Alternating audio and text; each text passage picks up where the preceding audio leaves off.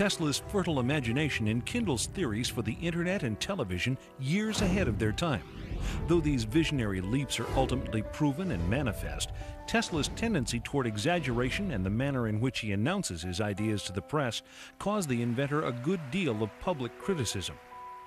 We must be able to transmit scenes from other places over long distances. Pictures, the news, energy, and why not matter too?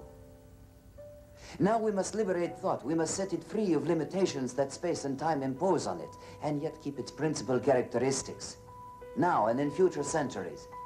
A flamboyant and mysterious man, always too eager to share his ideas with the world, Tesla demonstrates his laboratory experiments to such friends and luminaries as Mark Twain.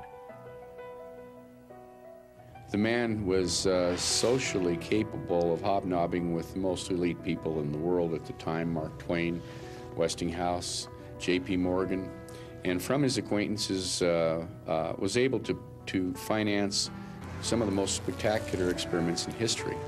As a publicity stunt, Tesla would sit in his laboratory while massive bolts of electricity danced about him.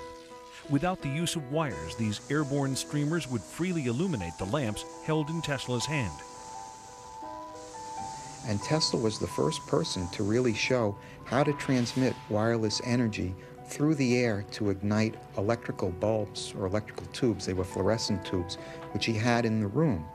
These tubes would respond to different frequencies. So if he produced one frequency, one group of bulbs would light, and if he produced another frequency, another group of bulbs would light.